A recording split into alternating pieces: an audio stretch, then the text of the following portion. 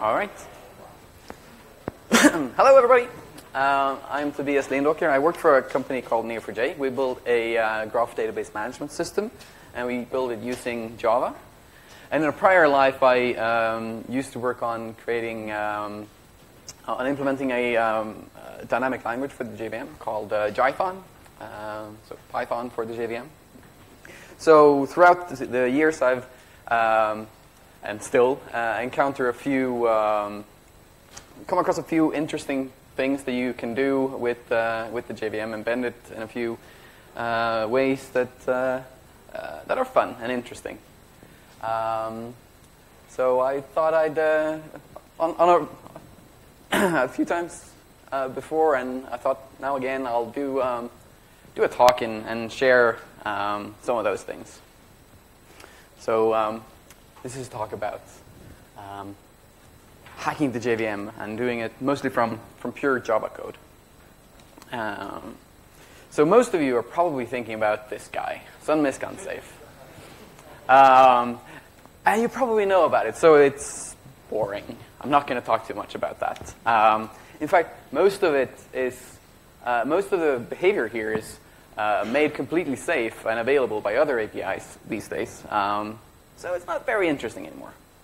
The only remaining thing, of course, is a good API for native memory access, but hopefully that will be coming any given future now.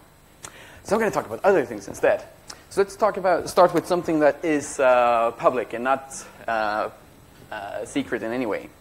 The thread MX bean has a CPU time method that gives you the time that the thread that you specify as using the thread ID, the amount of time that that thread has spent actively executing on the CPU. This is really useful for being able to measure how much your application is actually executing versus being swapped out and idle in some way for doing performance measurements on a different level than what you can do with system nanotime. So sure, you're getting system nanotime is very good for measuring how much wall time is being spent, but you might also be interested in looking at how much time is did that code spend actually actively executing and not just being swapped out. This thread MX bean has a sibling or child or bastard hidden friend that's also called thread MX bean, but in a different package in ComSun management. So this is actually another interface that the same on hotspot, the same actual instance also implements. And here you've got another interesting method for getting the allocated bytes by a thread. This is also super useful for measuring how many bytes, how much data, how much memory has been allocated by a particular piece of code. So you take a snapshot of this before your code starts executing, take a snapshot afterwards, and then you compare the difference and compute the difference. And that will tell you how much data was being allocated by this particular code that was being executed. Sure, it doesn't tell you how many objects were executed, but the number of bytes is a really interesting measure because that will tell you essentially how much pressure the allocator and garbage collector will be under. Unfortunately, this method has a problem. First of all, obviously it's not a public API, so it's not officially supported. So I'd love it if it could be. And in the process of making it officially supported, I'd love it if it also didn't require acquiring a global lock in the implementation for getting the allocated bytes for the current thread,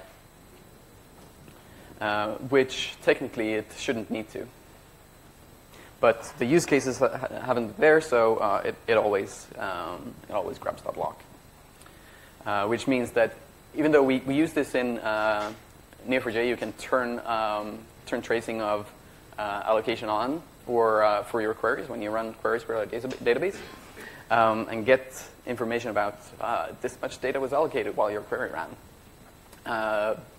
But it unfortunately leads to contention, so it's turned off by default. There's another interesting API that's available in every JVM. This is a public API called instrumentation, Java-lang instrumentation. This is an API used by Java agents. It's typically used for things like registering bytecode transformers, which I'm sure people have interesting use cases for that. I've never really had a good use case for doing transformation of bytecode in a running system. I prefer to do my transformation ahead of time. And one reason for that is that it makes code loading much, much slower. But it also provides a handy method for getting object size. Give it an object, and it'll tell you how big it is. It's a size operator, which is missing otherwise in Java.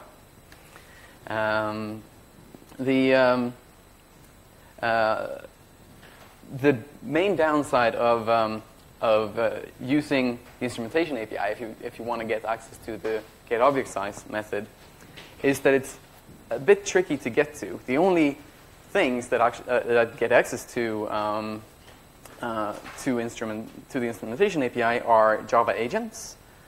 So you have to write an agent in order to look at object size. That's annoying.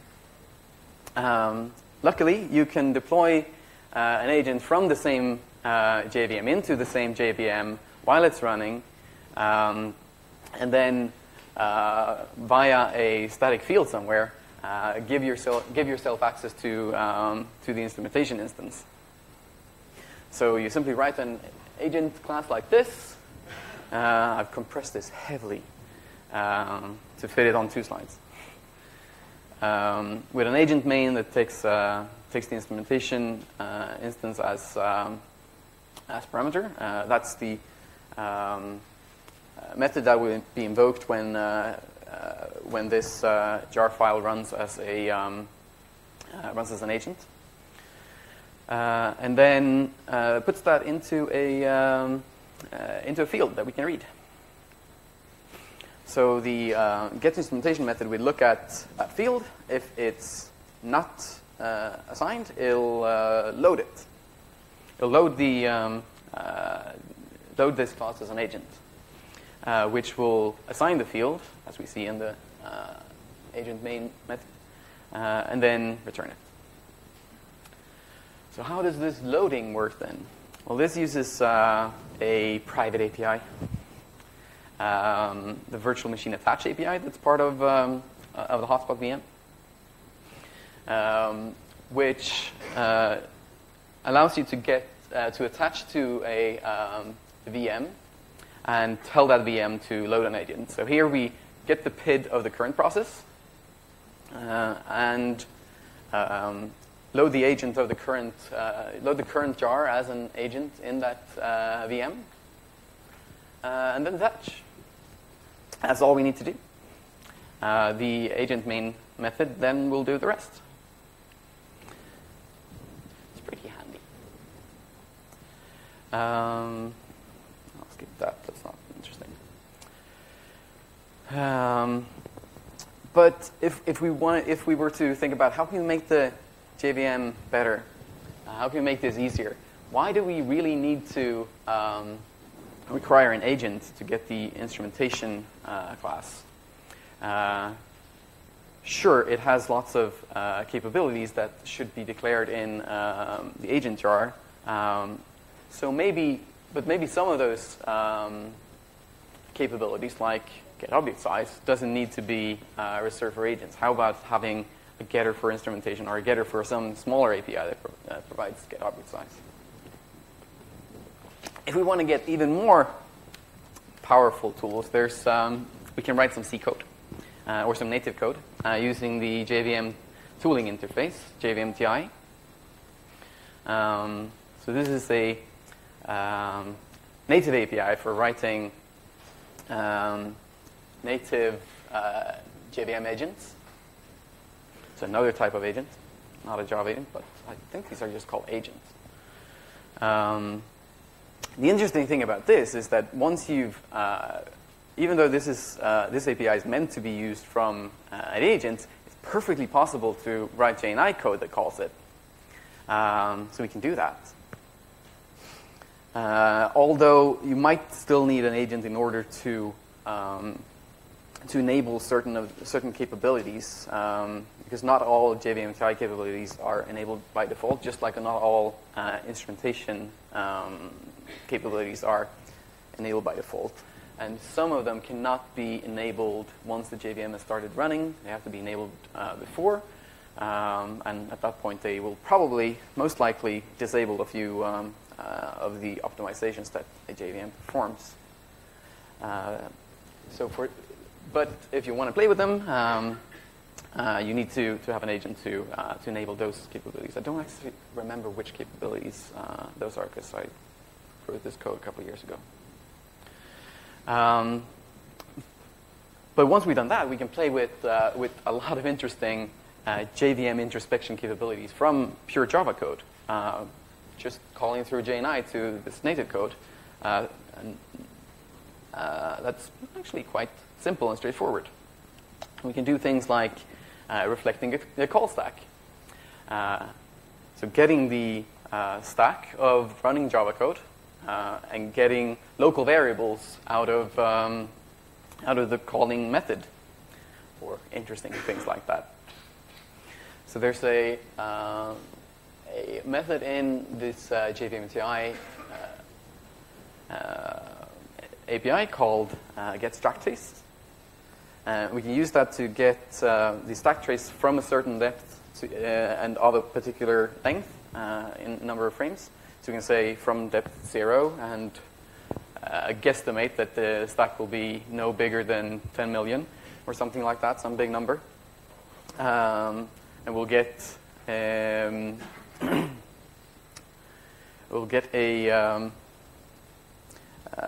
the frame information from all those frames and a counter telling us exactly how deep the stack was. Or we can say I want either particular depth. I want just one stack frame because that's the frame I'm interested in.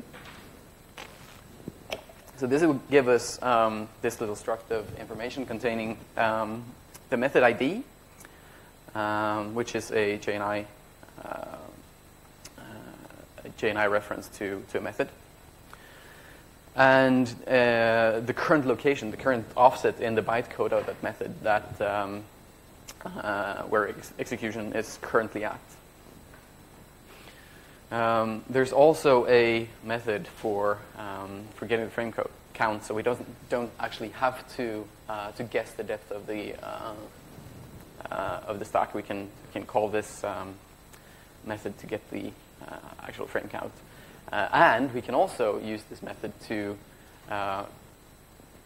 the total frame count to convert the depth at which we inspected a frame to a height from the bottom of the stack where it's at, which is useful if we want to reflect the frame, create a Java representation of the frame as an object, and have that be sort of a live mirror to the actual underlying frame. We have to have some way of detaching it, and in order to do that, we need to know we need a fixed number of the offset of it that it's at, because it's not always going to be at the same depth, but it's always going to be at the same height. So once we have this what's